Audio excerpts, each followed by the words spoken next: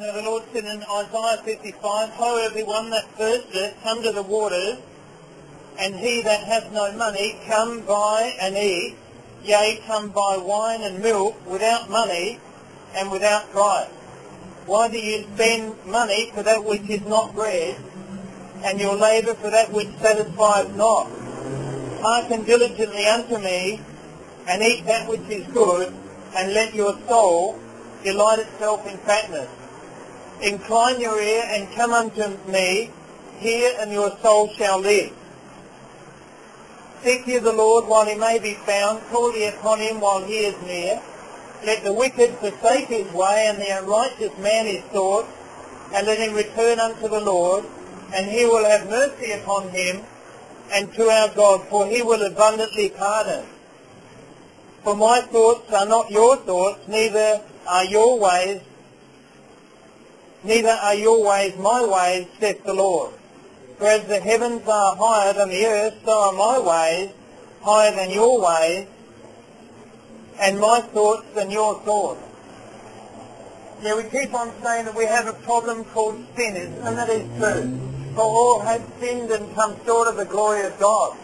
But you see, God wants to forgive us of all our sin and to cleanse us from all unrighteousness. I wonder, where does that find you and I? Have we had our sins forgiven through faith in our Lord Jesus Christ? Yes, repentance toward God and faith toward our Lord Jesus Christ will secure you eternal salvation. For God so loved the world that he gave his only begotten Son, that whosoever believeth in him should not perish, but have everlasting life. For God sent not his Son into the world to condemn the world, but that the world through him might be saved.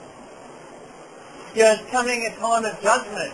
If we reject the Lord Jesus Christ, there's nothing left apart from judgment. And I saw a great white throne, and him that sat on it, from whose face faced the earth, and the heavens fled away, and there was found no place for them. And I saw the dead, small and great, stand before God. And the books were open, and another book was open, which is the book of life, and the dead were judged out of those things which are written in the books according to their works. And the sea gave up the dead that were in it, and death and Hades delivered up the dead that were in them. And they were judged every man according to their works, and death and Hades were cast into the lake of fire. This is the second death. And whosoever was not found written in the book of life was cast into the lake of fire. But God doesn't want that. He's made provision for your salvation and mine. But if we reject him or neglect him, we'll end up in that place where there's weeping and wailing and gnashing of teeth. Friend, it's a fearful thing to fall into the hands of the living God. Yes, he that hath the Son hath life, and he that hath not the Son of God shall not see life, but the wrath of God abideth on him. You see, Christ died for our sins according to the Scriptures. He was buried, and he rose again the third day according to the Scriptures. God wants you to repent. Have a change of mind. Friend, you've got to realise that we are the ones that are all wrong. We're sinners in his sight, in God's sight. And he's the one that's right. Let God be true, but every man a liar. We've got to repent of our sin and trust the Lord Jesus Christ, our own personal Saviour.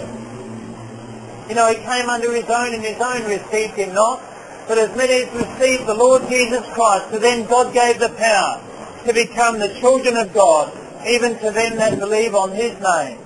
Yes, repentance toward God and faith toward our Lord Jesus Christ. Remember that the blood of Jesus Christ, God's Son, cleanses us from all sin.